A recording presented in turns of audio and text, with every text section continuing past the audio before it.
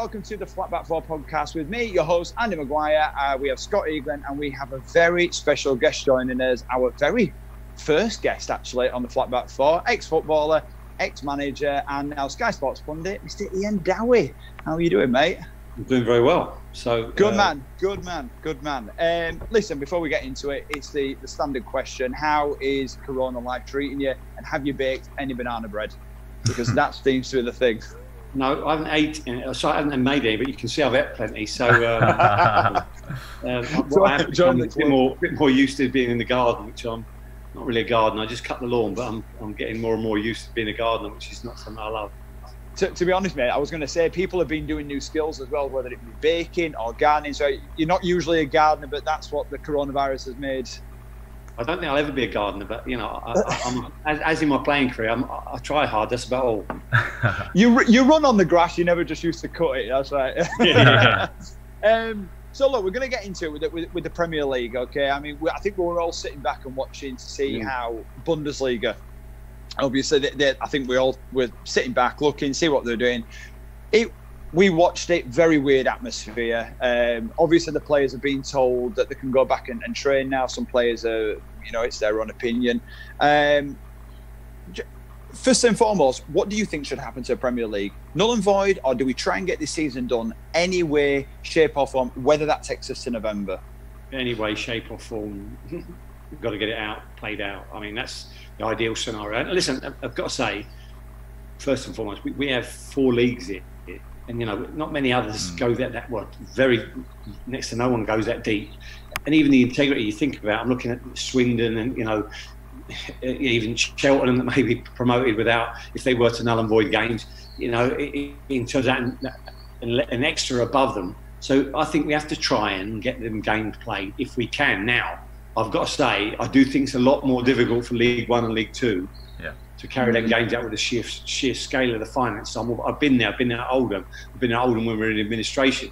So I've been there. I understand it. So it is very, very difficult. And I understand why people want null and void now in League One and League Two. But I do think the Championship has to. And the Championship can probably survive maybe without fans as well. But even that factor of League One and League Two, obviously having no fans and them gate receipts is already going to have a knock-on effect. But for the footballing wise, Leeds and West Brom, I mean, we're both Leeds fans, and it would be very hard to get, after all these years being down there, to get promoted in this way or not get promoted. It would be terrible, but at the same time, we all want to see it done safe. But at the minute, I only really hear the Premier League. I've not really heard much yet from the Championship and what they're going to do and that. So, are they again waiting for the Premier League to go back, see how that goes, and then? Well, I've got some friends of mine. One of them's very much involved with Forest, the chairman there. So they're all desperate to get it done. You look at that. To be fair, 7 points clear Leeds. And I've done a lot of Leeds this year, and it's been staggering. I mean, I've been there at their lowest ebb when there were 3-0 against Cardiff and drew 3-3. Staggering. But I've got to say the atmosphere, and what I would bet, there's no doubt if they made it null and void and no promotion or relegation, I think there'd be a legal challenge, and I think that's just not the way. I do think. It's not that many games left. What you're talking about, another 7, 8, 9 games, but they've got to smash it and get it done. That's why I do understand doing it at home venues if you can.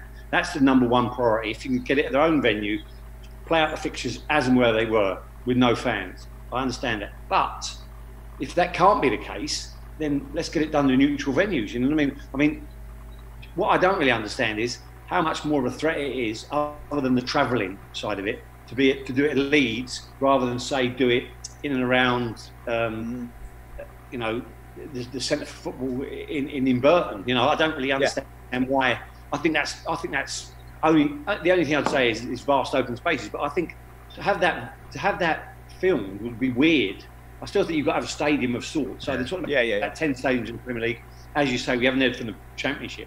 I think they have to play them within stadium. But worst case, and I think that's the only way to do it. If we can't do each venue, then do it at neutral venues, which I think really works particularly well for anyone. But I think that has to be done. We do it. And as well, I suppose, like with pitches, people maybe say like the way Arsenal play in the big open pitch and whatnot. And I mean, for me, it's more. A great point Kenny Dalglish made. He said, why are Brighton so concerned about not playing at their own ground? They've only won 3 or 4 all season. So realistically, I mean, and I thought that was a brilliant point because it was, all right, the crowd, and you want to win more games at home, but. The thing is, if someone like Brighton, it might actually do them better with no crowd there. Pressure off. Brighton's fixtures are the most horrendous. They are terrible. They are terrible. So my view is, don't forget, when people say we want to play at home, don't forget, they're also taking that away from the big clubs who are now playing at neutral venues too. So what I'm saying is, what you gain is your away games not being as focused. And in the end, you've seen the Bundesliga. Has it been a success? You've got to say, of course, not unqualified, but I've watched a lot of it. I mean, my son and sat and watched it, much to the Shangri-La of the ladies in the house. But we've watched an awful lot of football. It's been interesting. The standard's been decent. You see them tail off. You see goals in the game because the fitness is not there. And people have said to me, "We need 4 weeks." I think Steve Bruce said we need. I get that, but I just don't think that's going to happen. No. They're going to tell you, and then a week and a half, 2 weeks later, it's going to start, and everyone's going to be in the same boat for another 2 weeks. Yeah, well, you read my mind there, because I'm going to say, what do you think that will be for how long do you think they'll give them? Because obviously they're not used. I mean, everyone's used to having a pre-season, getting the season done, having 2 or 3 weeks off, albeit if there's any internationals. Because you've been a player and as a manager, how will that affect the players coming back after maybe 9-10 weeks of no football? Okay, they've been training at home, the fit guys, we all know that. But that mentality of actually not playing for 9 or 10 weeks and going in for 7 or 8 games. I mean, I probably think it's more worse for a manager. I don't know what you think about it. What would be? I think 3 games is going to take you to get you fit. I mean, my view is there's all different types of players. I'll use it as a Premier League example. There's a James Milner, he's going to be right on the button, and at the level, and there'll be other players like that. But other players are naturally fit and won't do as much. Yeah. But the ball work side of it, you feel your touch, the weight of your pass, how it runs on the grass, all them silly little things, you sound bizarre, set pieces, overhitting them, underhitting them, all them things will take time. So that's what I say. But everyone will be in the same boat. So I think you'll get to a level within, 3 games, you'll be back at the best games you'll see. I do think you're going to get goals in the game. You've seen that in the Bundesliga, really. It's been very open at times. How good were Dortmund's goals the other night? I mean, Haaland's the way he just opened up his body. I mean, he's a Leeds boy. I mean, he was born in Leeds, they all took the goals well. But it's just that sense of when a goal goes in, we all expect, especially at Dortmund, 80,000 fans just to go crazy. But the fact, I was like you, we were sat and me and Scott were texting each other, going, "It's just great to have football back on your screen." I played at the Westfalen Stadium. I know it's a different name now. It's a special atmosphere. Yeah. I mean, the way he presses that ball in, that's not an easy finish. It's a brilliant ball in, by the way. But he just opens his foot up and cushions it into the back of the net. I thought very Dowie-esque, actually. How good is he? I would have headed that, by the way. I'd have headed it. I'm going to say, you just scooped down. How good is Haaland? Because obviously Man United, apparently there was talks going on for him and stuff like that, but he decided to go to Dortmund. Great move for him, really, because Dortmund is a good club and it's another springboard for him. Do you think he was right making the move?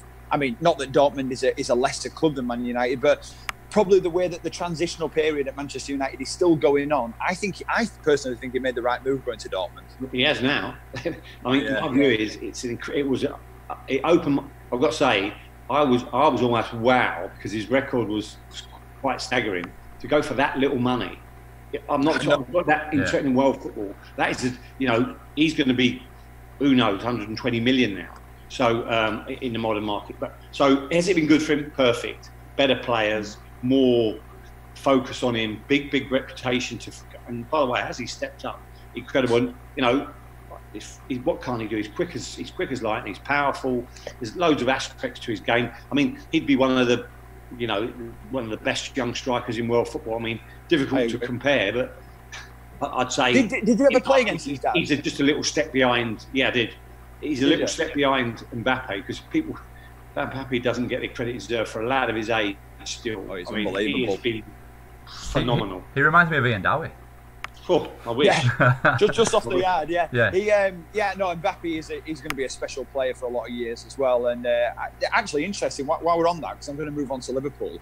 If the Salah situation, Salah's 28 now, right? And if Liverpool were looking to cash in and say if he wanted to go to Real Madrid, Mbappe at Liverpool, that'd be frightening. I mean, there's been little talks about it. I do think that he's too good for the French league, but he is also young and he's going to grow. I mean, he's got a World Cup already behind him, for God's sake, But he is going to be a player for me that if Liverpool are going to compete for a lot of years, we don't want them to go 30 years again. Well, they're not going to do that. I mean, they're not. No, they're not going to do that. And just like Leeds are going to go up this year. I mean, listen, whatever you say about Leeds, and by the way, the boy Ben White's special talent. Oh, absolutely. I mean, to one so young to do what he's done, the likes of Harrison, Hernandez is an outstanding player in the league, probably the best player on his day in the league. Sounds bizarre, but he has that moment. I know he's a little bit older now, but he has moments that just light up games. Yeah. So, and Calvin Phillips, he's a special player. So do you think, all right, going on to Calvin then, me and Scott, we can have different opinions on Calvin Phillips. When there was talk of England squad, for me, unless we were absolutely depleted, you don't go into the Championship. I think you need to play week in, week out with the best players in the world, Premier League. But I can understand why people are touting him because he is good and he is excellent. Do you think a top 6 club would look at Phillips, or do you think he'd be best off going to a mid-table? I would. Would you? I think he's that good. And can I also say, the manager's special. Not just funny you say that. Okay, not special. Okay. Very, very special. I know people talk about Pep and saying things about him, but actually see what he's done with the players he had. Not being funny, he's transformed. I mean, listen, Stuart Dallas has been for Northern Ireland. Stuart Dallas is a transformed player. So I'm a great admirer of his philosophy. Don't forget, he was a disciplinarian in his time with Argentina. You had to have your hair cut and all that when he was manager. So he just lives and breathes football. I mean, I think the lad, someone tells me that the bin he sits on, he allowed it to be sponsored, but only because if the lad was bought something like 200 grand's worth of facilities for the training ground. That's anyway, right. It was Wish. It was Wish. I think that sponsored it. Yeah, that's true. Yeah, Wish. Yeah. Yeah, Wish. But I mean, Bielsa. I mean, there's no danger. Me and Scott, well, we're very realistic Leeds fans, and we think Bielsa is fantastic. What he's done with the club, and like you said, he took a group of players that were average one season, and he really did. There's criticisms of Bielsa, and look, we're fans, and we do watch Leeds week in, week out. And sometimes he makes the subs a little bit late and whatnot. And his teams are notorious for burning out. It has gone through his career. But we saw that last season. We should have gone up last season. We probably would have had this now. I've got to say, 9 out of the last 10 seasons, Leeds' points tally has been much, much lower in the second half of the season as first, even before Bielsa got there. So my view is, listen, he's a special talent. This will get the owners of the club out of jail, by the way. Although they're paying them a lot of money, we'll get them. Yeah. Why do you think that? Is it Leeds United should be being bought by someone like who's going to buy Newcastle. Same. It's that level of club. And I know if they do all the ground there, if they refurb it, and the training ground's not what it was, but if they need a proper, if they'd get 75,000 in a heartbeat in a big game if they're up challenging the Premier League. Just would. I agree. Why do you think that? Is it Leeds have tailed off in the past, Ian? Do you think it's just pressure from fans? No, I think, listen, there's a huge expectation. You won't remember, but we went there when I promoted season. We went there when Stuart was manager, and when I was at Palace. We went there, you were 6th, we were 8th and coming up a bit, or 5th or 6th. And we played you at 7 games before the end of the season. And it was a ferociously physical game. The whole end was open, 39,000, the top end was open. But it was a very physical, nasty game, and we had both. We could play a lot of football, but we also had. So I made a couple of changes. We were digging in. Sean Derry played for us. We beat you 1-0, but when we came off, the atmosphere was absolutely not hostile. Almost, it was one of them. You had a little feeling that you didn't want to look too much in the crowd. You might. It was ferocious because of the passion of the fans. So I think you have to be a certain player to be able to cope with that. Now, I think Bielsa takes that all on himself and soaks it up, but I really do. And it looks like Bamford's come to a bit of form, which is great for him because, but I just think, 7 points? you know, that home ground. I think two or three gets you there, and you know. Yeah. I agree. I mean, but like we said, if the season, you know, got null and voided, or if they decided to promote Leeds and West Brom, Fulham will be looking and going, hang on a minute, we were only a few points, you know, with 8 games left. So obviously, like we said, I think we're going to have to just sit back and see how that goes. Just going back to Liverpool, this Liverpool team that we're watching at the minute, obviously they pushed Man City so close last year, and I mean, it was a toss of a coin. How good is this Liverpool team compared to the ones that you'll have watched more back in the late 80s? Obviously, it's a different game. Well, it is different. I've got to say, them teams were amazing. I mean, you've gone up there and got an absolute hiding when you went there. I mean, they played with the tango ball at the time. I think maybe you lads might remember it, but they were proper balls. They zinged about. You know, it was like watching. They were so much better than everyone else. What do I think? I think, listen, they've got 2 players in Trent Alexander-Arnold, and I've said this on Sky. He's the best I've ever seen on the ball. I'm a fan, and Scott's not the greatest fan in the world of Trent. And he was saying to me, Danny, I'm saying he's better on than any other right back I've ever seen. So Trent Alexander was the best right back I've ever seen on the ball, and I think we're looking at probably amongst the best 3 centre backs in the world ever. Maybe the best in the world ever. Really? In Van Dijk. Do you think Trent will end up at right back, because he's got such a swing on him? He's got that Beckham-esque, you know, that right wing. I think they'll push him. I think they'll push him further up.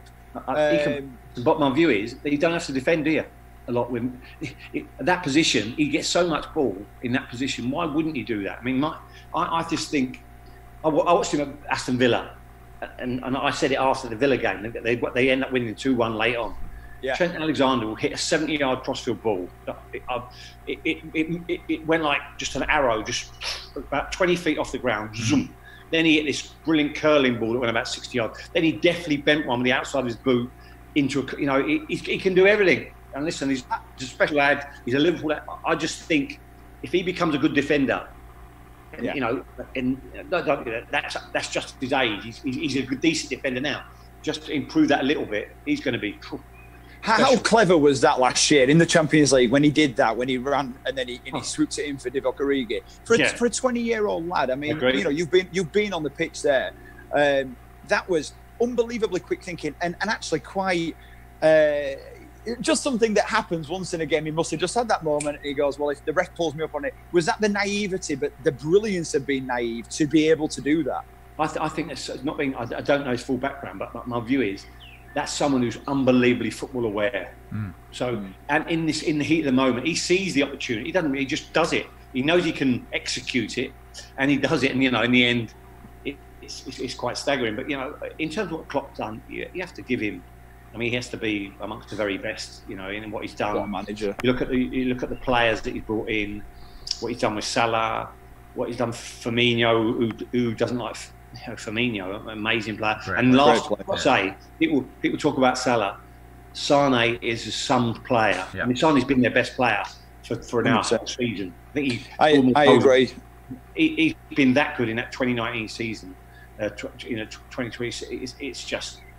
Phenomenal. I mean, look at Henderson as well. I mean, you know, Henderson's had his critics. You know, me and Scott have actually always been fans of Henderson. You know, obviously, I love Henderson. Yeah, me too. You know, massive boots to fill with Gerrard, and no one said that he was going to step up and score 20 goals. That's not what you're going to get from Jordan Henderson. Great passer. Great passer. Great passer. No, not just a good passer. People say to me, he does it. He's a great passer. It's long over ball. He's a proper player. He's a man. He's a leader of a club at Liverpool. And now, who would say he shouldn't be captain? You know, exactly. And as well, Champions League under his belt. He's about to be a Premier League champion. I think Henderson has answered his critics and more, especially in the late. I mean, he's only 29, 30. He's still got a good. They wanted to keep him 3 or 4 years. Could you keep? By the way, he may have been England's best player. Well, I agree. I thought he was England's best player at the last tournament. I did it. He was the best player there. Yeah, I know. That was, you know, I just wonder whether we'll look back after that Russia World Cup and just think, God, that wasn't up. If Harry Kane had squared it, you know, would have got through. And you just think, oh, we were so, because that team and what Gareth's done, I mean, touching on England, what Gareth Southgate's done, I wouldn't have expected that from Southgate, but he's really, really changed a lot of people's mentality. I agree. I played with Gareth at Palace, don't forget. So he's a very bright man, very intelligent, very intense. but good fun. He's good character about him. I love the way he celebrated. You know, you have to have these moments. That's what I love about Klopp. You know, Bielsa, you don't see it with Bielsa because I think he's old school. But yeah, deep down inside, I know he is. You know, he's done many a brilliant thing. But you know, Klopp celebrates like you should celebrate. I agree. Obviously now, because of the Euros not happening, and obviously we don't know what's going to happen when the league's going to start again. How do we feel like with the Qatar World Cup now, obviously in winter?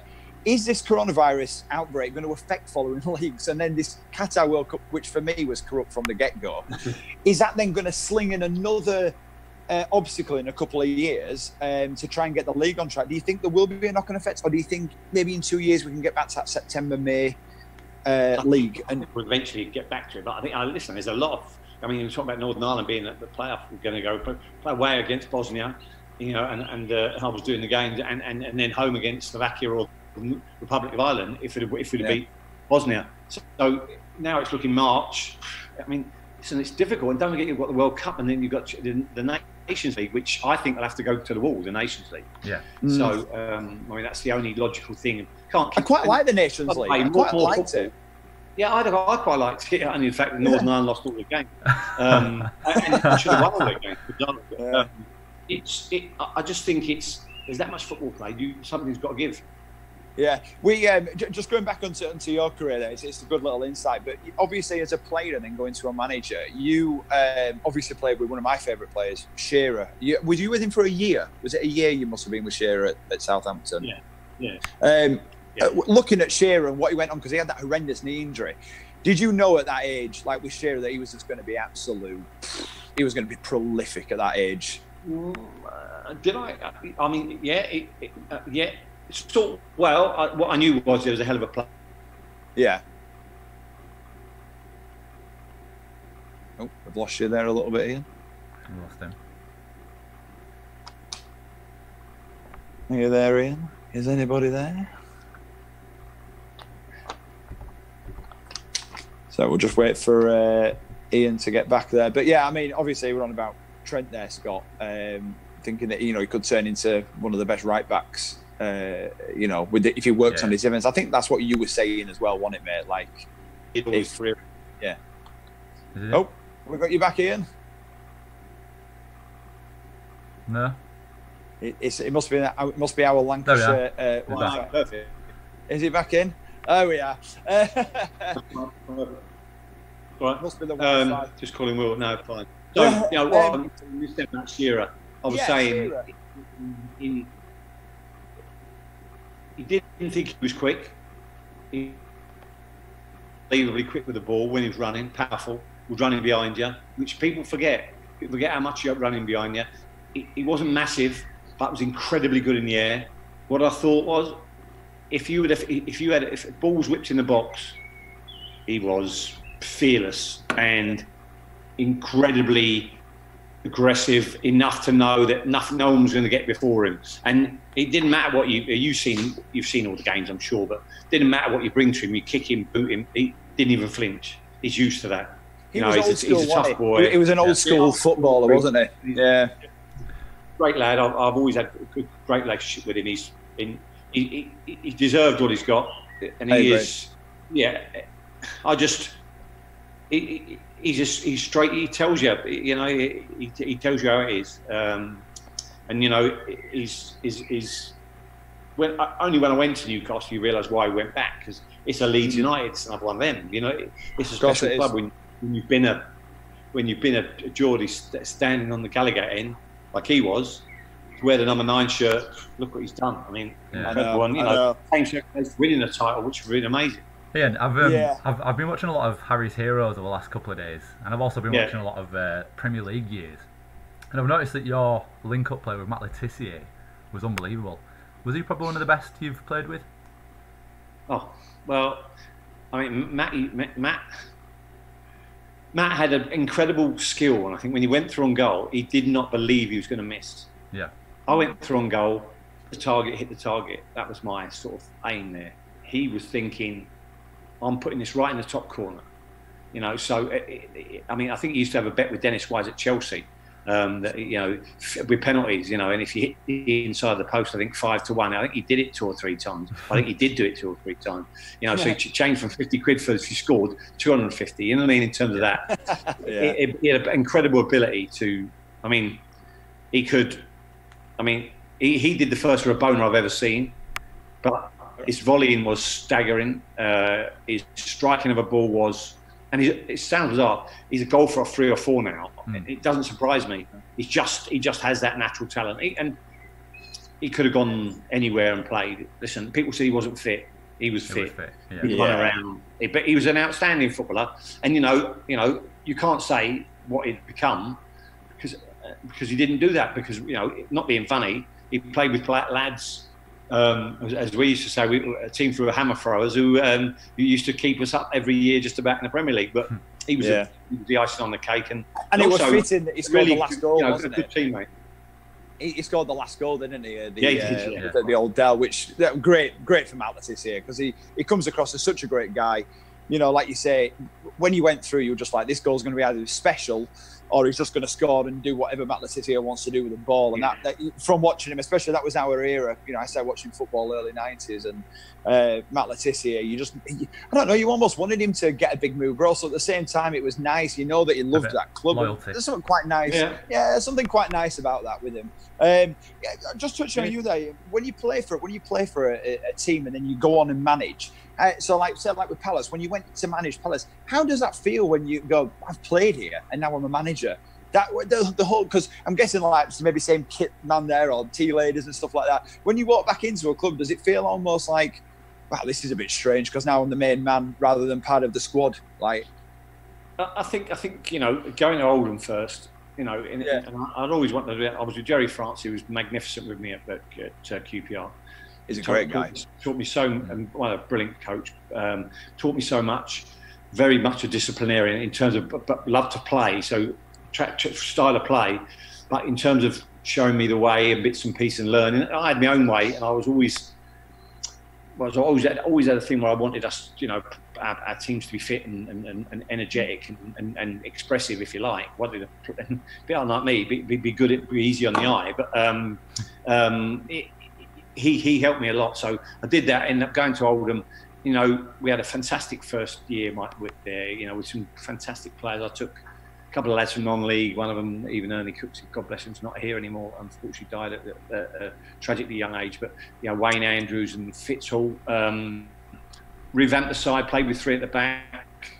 We got going, and we had David Ayres, we had John Sheridan, 2 of the best players. John Sheridan, great player. John Sheridan, top draw. I mean, and a top draw lad. David Ayres was up there with him in terms of technical ability. I played him as a left wing back, but he never defended. Didn't want him to defend, stay up there, and had a great run. But we went into administration. So the following year, with the chairman who took the money out and bits and pieces went on. That gave you a lot. And then to go into Palace. You know, was it a mentality? Did you always want to be a manager? Did you read the game differently? Well, I always want the coach. Okay. I wouldn't. I mean, listen, I'm a coach manager, so I'm a manager who wants to coach. I wouldn't be one of them who'd sit and let other people do it. I find that very difficult. Okay. That's my nature. I want to get out on the field, so I've got a pro license and I love coaching. But when I worked, I remember my first day at Palace when we were there and I took training and the fitness lad who I played with when I was at Palace came up and whispered in my ear and said, "We need to calm down here. This is, you know, someone's going to injure you." And I said, I looked at him, one, because he interrupted me in the middle of a session and said, "Don't ever interrupt me again, but we're doing three of these sessions," and his eyes, he glazed over. And as it happened, the lads did brilliantly. And we trained incredibly hard that season. And we found a way in the end to incredible, you know. But let me tell you, that is about the players. When you think about that, Andy Johnson got 26 goals. So I took over at Christmas, 26 goals from Christmas. Yeah. You know? He's a good player, wasn't he? He was a good player. Lad. Michael Hughes should have played all his league in the Premier League. Top Aki Violati, outstanding individual. You know, we had Mark Hudson, we had Julian Speroni, we had Danny. You know, top players.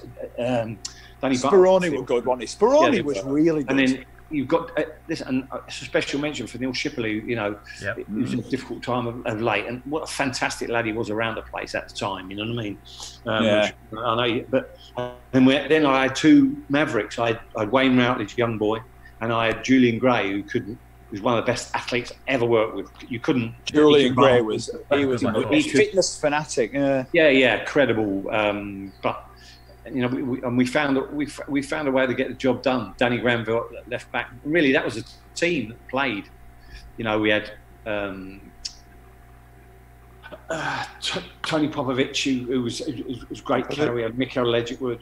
You know, Fitz played a bit in with all them people, but you know, get that season come up. They were incredible. Mark Hudson played a part from Fulham, but you know, and so did Darren Powell. They were top draw players, and they really helped us. You know what I mean, in terms of what we did. But they were good players, so I just couldn't understand that. I mean, not being funny, you can't go from being where they are 4 points off bottom or 2 points off bottom, third, fourth bottom, to winning, I don't know, 18 out of 26 games or something. So, yeah, no, it's what it was. It's to go and do it. But the players deserve, not me, not the chairman. The players were phenomenal. There was some great individuals as well. Welsh, Kit Simons, they deserve a lot of credit. Because you know, me and John worked on very hard. Kit was a much better. You know, we need to back down a little bit there and do this a little bit less. And you know, he was an easy. We were hard taskmasters.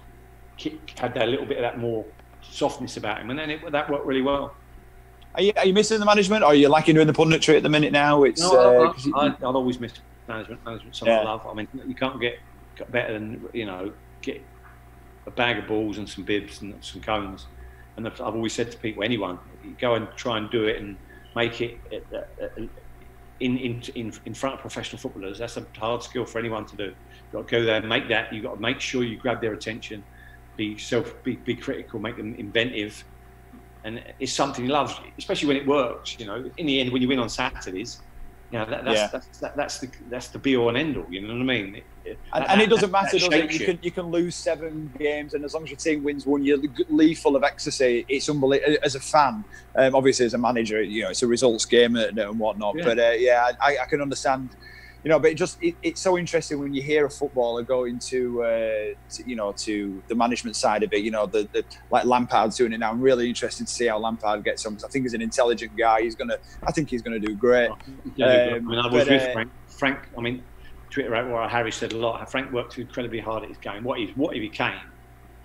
I mean, he deserves not. Listen, also, I don't like the scenario is that he's worked so hard to do that.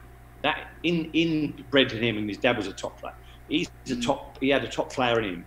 He's gone and become not just, I'm talking about one of the world's, maybe one of the world's best ever goal scoring midfield players. You know, he was different. He's different class, wasn't he? And by the way, you're right. Bright, intelligent, witty, good, detailed, wants to learn. You know, I mean, I loved. I mean, that's why John Harvin, when I was at Oldham, I grabbed him because he gave me a rugby league sort of mentality. You know, we did swimming, we did all sorts of different things that no one had ever done. We were in the swimming pool in Oldham at 7:30 in the morning. You know, locals were looking at us like we were crazy. So, and the lads ended up loving it. I mean, we did when we do 60, 70 lengths, it was proper. It wasn't messing about. So you know, I think now the game's evolved into another level, and there's all that empathy you have with the players is now very, very important. Now, I agree. I agree. That's a little bit. I think there's a touch of that maybe. Bielsa, with language, how he gets that empathy with his players, seems a little bit more distant. But I've talked to his assistant manager after games, and he's very eloquent. So I think he may be the one that does it. But there's no doubt if you can say "well done" in that tongue, and I'm sure he can. But that thing from your manager makes such a difference. So the empathy side of it must be difficult for Marco Bielsa because Marcelo, because of what he's done. You know what I mean? And I don't. That's not. He's an amazing coach, but I just think people need to pat an arm around the shoulder now. That's just the nature. Anyone in life, you, me, anyone. I agree. Well, listen, Iain, we're running out of time. In fact, we've nearly run out of time. But thank you so much for joining us today, mate. I really appreciate it. Thank you. Keep being safe, and hopefully we'll chat to you again in the future. But thank you very, very much for joining. Cheers, Andrew. Thanks very much. See you later, mate. Bye, mate. Bye.